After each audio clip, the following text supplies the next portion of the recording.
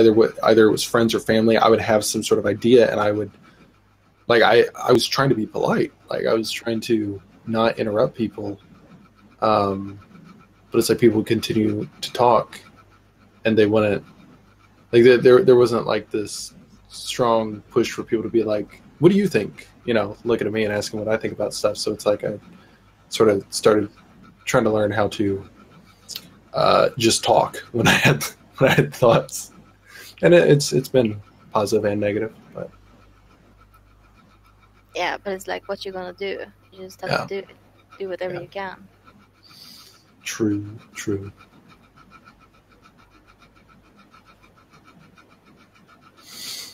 Were you here when we talked about the rainforest yesterday? No, I was not. It was for and against chopping down the rainforest. And I must have made points, but I was slow about it because after a while Eric started arguing both sides.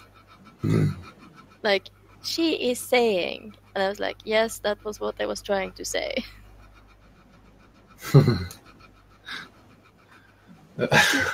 Too slow, I'll do it for you. Something like that. Yeah. Well, I mean, I think sort of in the same way that I can monologue about, typology related stuff. I think once he gets into debate mode, then Eric's just like, he wants to be in debate mode, which means operating at a certain speed and, whatnot.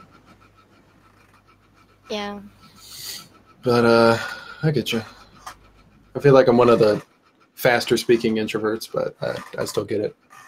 I didn't start from fast. I had to work my way up.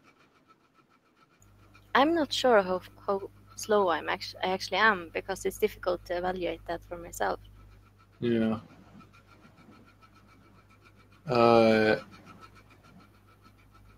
INTPs don't really give a huge FE push, and I think I live with my parents, and most of the time that I'm online, somebody's sleeping or stuff like that, so I'm not really comfortable, increasing my volume around people. But when it's just like me by myself, or like if I'm at a friend's house or something like that, it's different. I think you would see me actually utilizing volume in some more like FE aspects of like actually like trying to have more of like an impact on the room by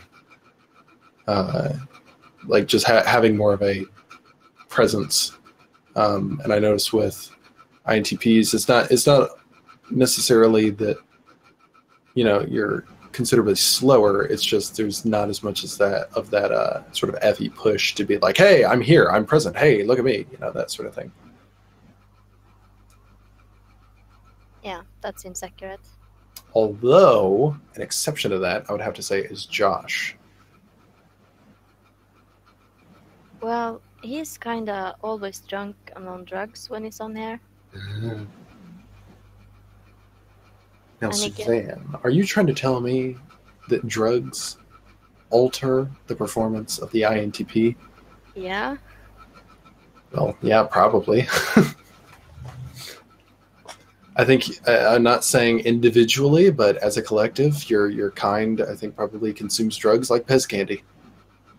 Yeah, except me. You're like, I do not need barbiturates, I have cats. You're like, man, I'm feeling pretty low today. And then you pet a cat, and you're like, yeah, good to go.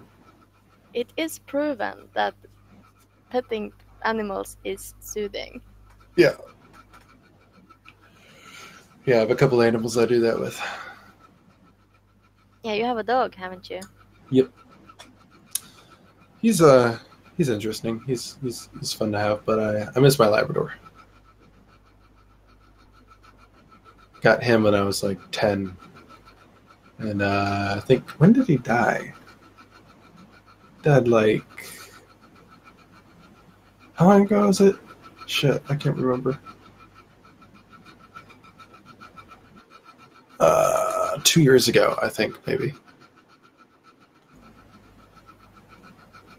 So yeah, 2 years ago I was 20. So yeah, I had him for like 10 years.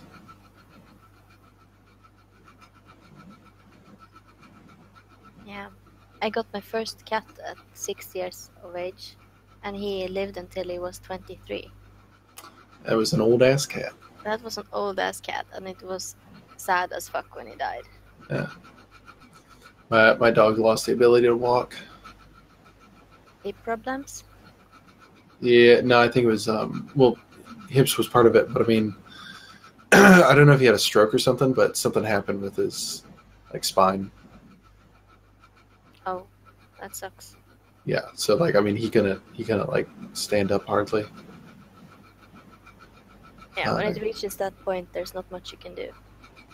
He got to the point to where he would start standing with his back legs fairly close together, like he was sort of balancing on them. I have to go help my boyfriend with something. Right back. I apologize. That's fine. Right back.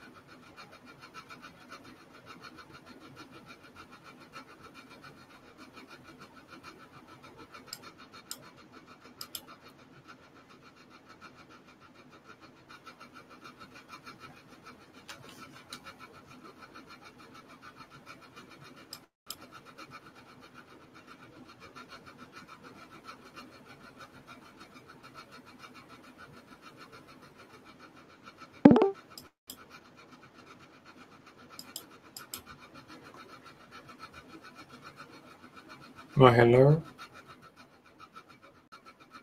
Oh, hello. Hey. It's Puesto Enrico. Yeah, it is. Going to work? Fucking shit up as always. Oh, wait, no, you're not going to be going to work. It's 3 hours earlier. It's almost come up on 3 in the morning. Coming up on it. Coming up on.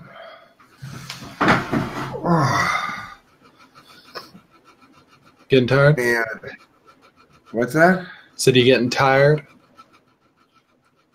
Well, I was sleeping actually for a little while, and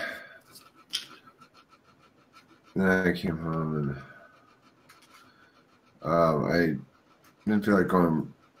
I didn't really sleep very well, so I don't know. When I got here, I thought I was going to go right back to bed, but I decided to come on here instead. I haven't taken more speed yet, so probably won't until the morning. Probably will go to bed here at some point. I don't know. Managing sleep is always a challenging proposition. Yeah, I don't even use chemical assistance, and I still struggle to sleep somewhat regularly. I'll be like, oh, I could be sleeping right now. And I'm like, but that's time I have to be not awake, and that's stupid.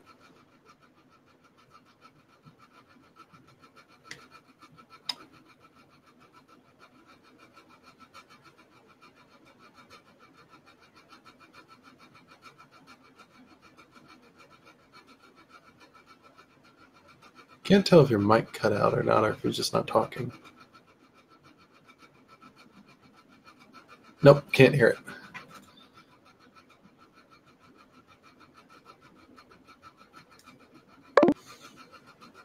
Yeah.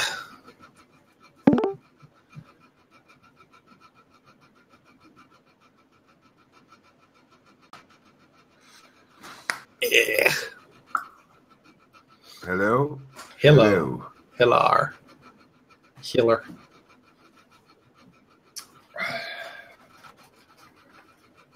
Hoisto. You can make it, Hoisto. The slabs are coming into alignment again. They are. This happens occasionally. It happens, I don't know, every few months it seems like. Uh-huh. Where the slabs come into alignment. And something portentous is either going to happen or not. And, like, you know, I had this. I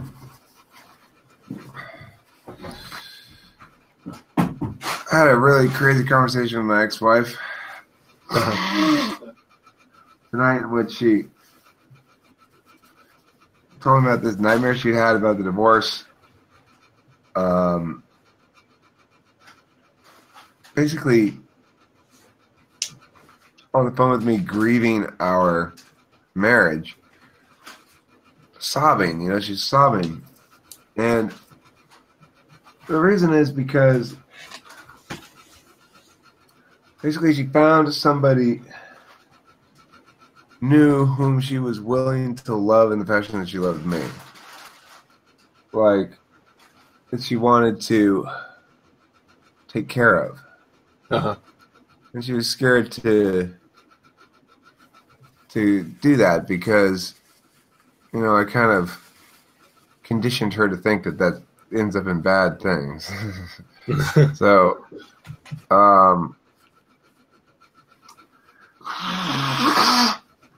you know, I interpreted it as,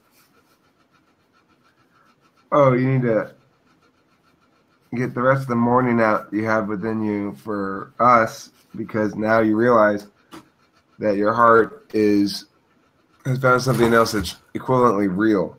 And so it's not something that can coexist with any unfinished business with us, you know? And it was a weird conversation because, of course, as soon as shit starts to, like, come together for me for a little bit with a possible course of action that will, you know, attend to my particular needs and wants and such, and which are rather a unique set of needs and wants. So as soon as that starts to look like it's coming together, what happens? Well, basically the exact same thing happens to my wife in reverse, ex-wife. And then I also got a message this morning today from Michelle. Uh-huh. I mean, that's not one of those things that was ever going to happen because she's... If Edmund's mom... I mean, if Edmund were like a sixth grader, maybe. Because then Michelle would make a little bit more sense. I don't know if she was messaging me about, like, she wanted me to get on her or anything anyway, but it's worth noting. No, when you say Michelle, you're talking about Edmund's mom? Yeah. Okay. And then the other thing that happened today is I got a message from Helen. And, you know, shit that I wanted to